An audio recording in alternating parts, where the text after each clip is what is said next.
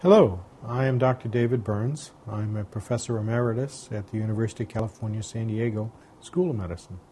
Cigarette smoking is one of the major causes of heart attacks in the United States. About a third of the heart attacks that occur in the United States are caused by cigarette smoking.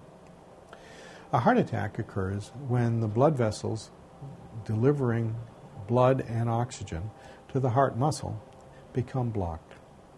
What then happens is the muscle that is dependent on that oxygen and blood delivery dies, and you get a scar in the heart, and the heart then doesn't work as effectively because it has lost some of the muscle tissue that it requires in order to pump and to spread blood to the rest of your body. Cigarette smoking causes heart attacks in two principal ways. It increases the buildup of plaque, of the fibril fatty bulging of the walls of the artery, and that narrows then the artery leading to the heart. The second effect of cigarette smoking is that it increases the likelihood that a given part of the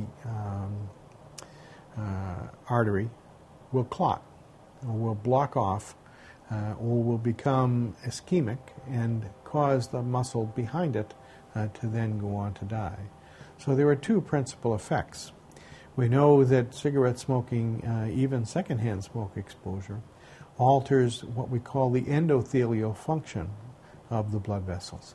That's the function of the inside of the tubes that you provide blood to the rest of the body.